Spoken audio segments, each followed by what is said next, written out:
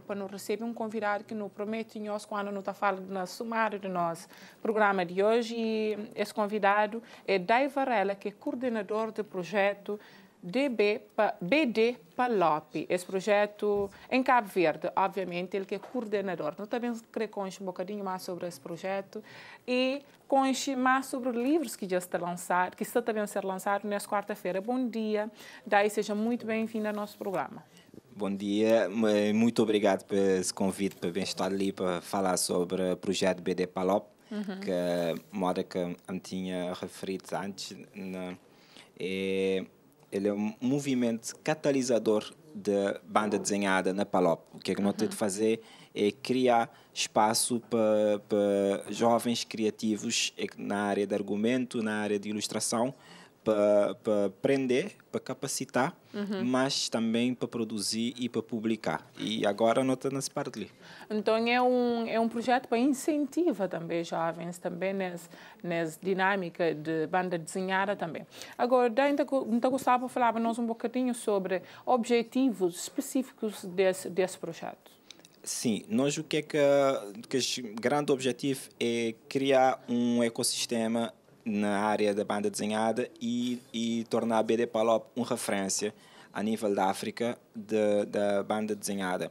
Nós temos uma equipa grande que está nesse projeto, arranjar mentorias, arranjar mentores, arranjar formação para as duplas que nós temos capacitar, que nós temos formar durante esses 3 anos,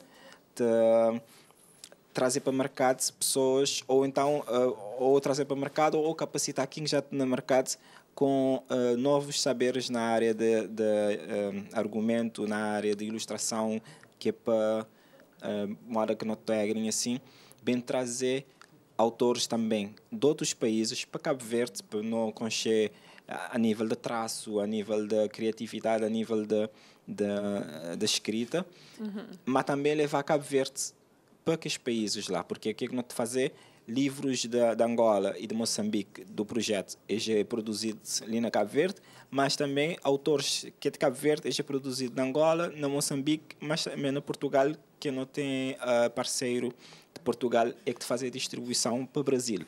Ou seja, não tem um rede grande é que criar uma plataforma para fazer com que criativos tenham esse trabalho conhecido noutras partes do mundo.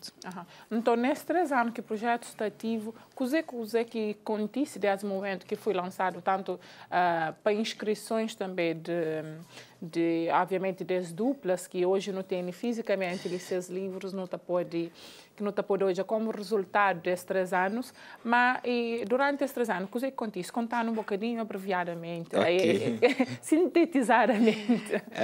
Bom, na verdade, o projeto é que tem 3 anos. Eles li o resultado de 1 ano. Há 1 ano atrás, nós lançamos concurso.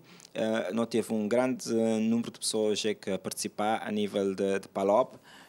Nós tínhamos um júri internacional, um júri mesmo da CPLP, não só de PALOP, ele estava incluído também profissionais do Brasil.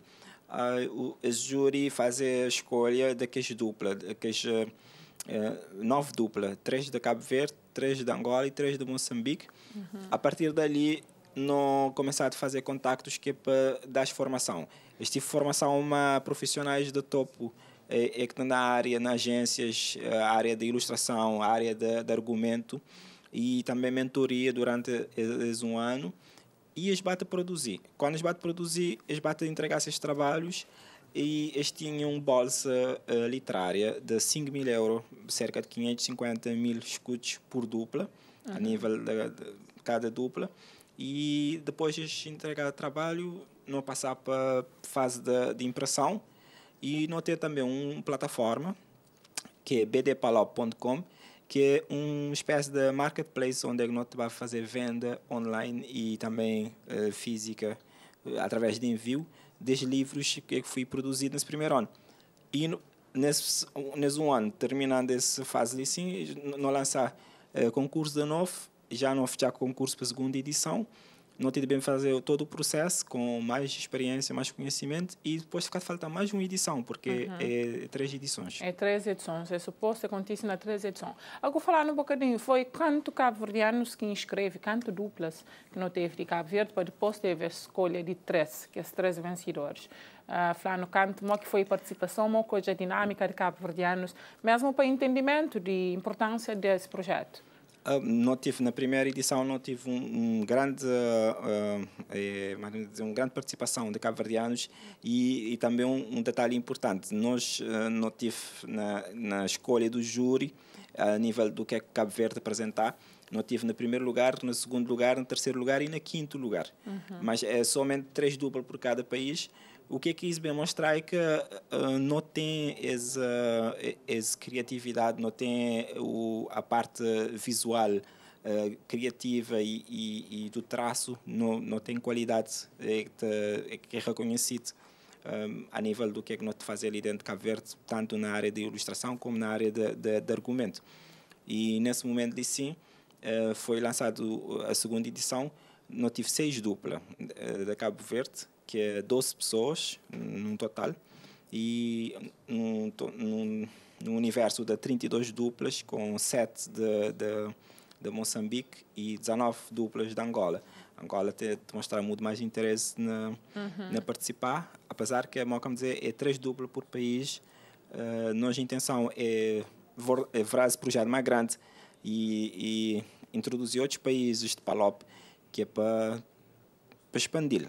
Mas, por enquanto, é estes 3. E aqui nós fazemos concursos, tipo de que ali, não pode chamar de um concurso, que também, quais exigências que nós está pedindo? Também gostava mesmo para avançar, nós mesmo critérios também de inscrições, que nós avalia, qual que mínimo acadêmico que nós exige, ou se nós exige, a idade compreendida. Então, gostava de ter essa clarificação em termos de inscrição, mas também em termos de análise de projetos que avança para um outro fase. Ok.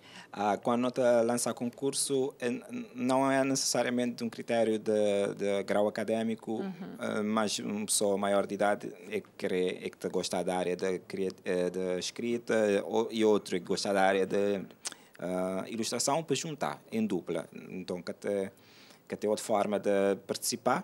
E para participar, tem que apresentar um sinopse da boa história e aquela assim para avaliar a parte do argumentista, quem está a fazer o roteiro, e também pode apresentar uma página já tudo pronto para mostrar qual é que é boa técnica, qual é que é bom estilo, qual é que é bom traço. Tem que introduzir já os personagens também? Tem que o ilustrador já te mostrar qual é que é o sentido dessa ilustração. E dali ele vai ser avaliado tanto naquela área de ilustração como de argumento pelo júri, e a partir de lá ele vai receber as formações e as mentorias para ter chegar algo. Nisso. Para chegar fisicamente num livro que já não tem ali na mão. Obviamente, gente, ali não tem que os 2 livros cabo-verdianos, são 2 ainda que estão no formato físico para questões de avanço ali, que luta ainda que consiga ser imprimido nas questões de gráfica. Portanto, não tem ali o livro que é Tunuca, que é de Kitty Blunt e Wilson Lopes. Argumentista é Kitty e ilustrador é Wilson Lopes, um daqueles livros de Cabo Verde. Também não tem ali um outro livro de Cabo Verde, que é A Turma de Cabralinho, que é de Domingos Luísa, que é argumentista, e Coralie Silva, que é ilustradora.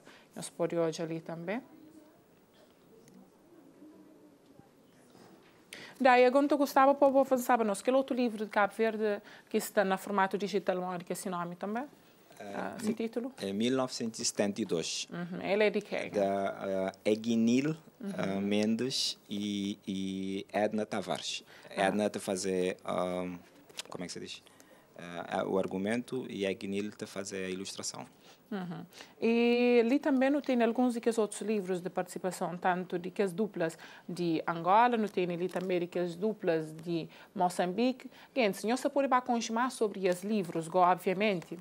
Nós podemos mais sobre os livros no lançamento que está acontecendo amanhã. Eu falar um bocadinho sobre esse lançamento, como que está programado. Ok. Amanhã, para 17 horas, nós vamos iniciar com Nós trabalhamos no Centro Cultural Português da Praia. Nós estamos a iniciar com um momento musical com o cantor Leroy Pinto, que vai abrir nós o espaço. Depois nós estamos a fazer a apresentação das obras, nós estamos a fazer a apresentação da plataforma, onde as pessoas podem fazer a compra online. Nós temos parceiros que é o Camões, porque esse é um projeto financiado da Procultura, através da Camões e também da União Europeia.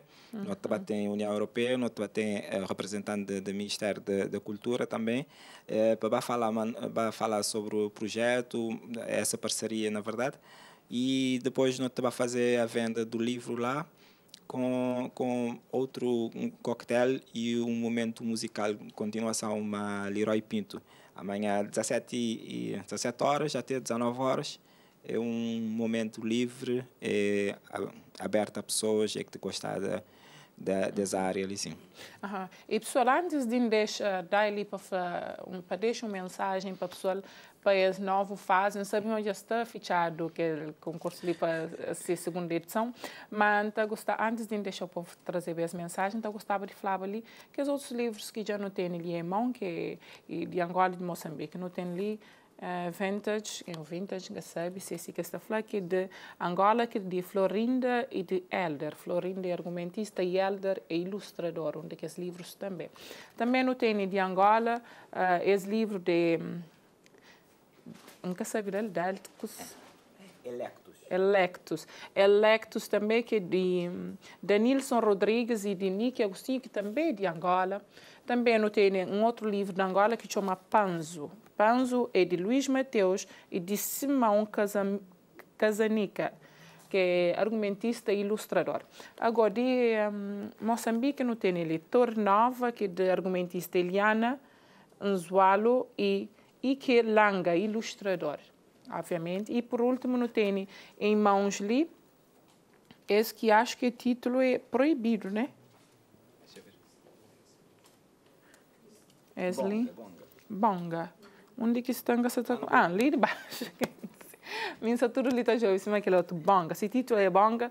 Ele é de Darling Katari, de Trisha Mamba, também de Moçambique. Que os outros já tinham mostrado em eles. E tem que os outros que tanto que os dois não estão ali só com 7 em mãos, para modo que os outros dois estão no formato digital, que ainda esse que está imprimido, esse que tem no formato impresso, assim, para comprar ainda. Mas eu estou por saber mais sobre esse livro, amanhã nesse lançamento, que também está apresenta que esse que está no formato digital. Daí, então, aproveito para agradecer a presença ali conosco, para essa conversa, para esclarecer um bocadinho sobre esse projeto, para dar conta também esse projeto. Mas eu gostava que você deixe uma mensagem para todo alguém na Cabo Verde que gosta de arte, que gosta realmente de banda desenhada, de escrever, de contar uma história também. Mas não só para isso, para todo alguém que está acompanhando ali também. Uma grande responsabilidade. Primeiro é agradecer por essa oportunidade de falar sobre o projeto BD PALOP. Ele está a demonstrar que não tem qualidades na área do argumento e também no traço e na ilustração, e que nós, cabo-verdianos, não tem essa riqueza visual que não conseguimos passar para papel. E essa é uma oportunidade de dar expressão à criatividade. Então, te convidar pessoas que gostam dessa área assim, para já perder essa oportunidade. A não fechar a segunda edição, mas ainda não tem terceira edição. E a ideia é ter 18 livros disponíveis. Nós conseguimos colocar vários autores de Cabo Verde de circular a nível da PALOP, mesmo de chegar no Brasil. É uma oportunidade enorme que deve ser perdida, e esperar que pessoas estejam gostando dos livros, estejam gostando de conhecer também o traço e também a criatividade de nós criativos na PALOP, porque não tenta trazer o que é feito na Angola, o que é feito na Moçambique, para bem, porque muitas vezes nunca tem contacto com esses criativos ali. Essa é uma forma excepcional de ter esse contacto, e esperar que pessoas gostem também. Muito obrigada, Dai.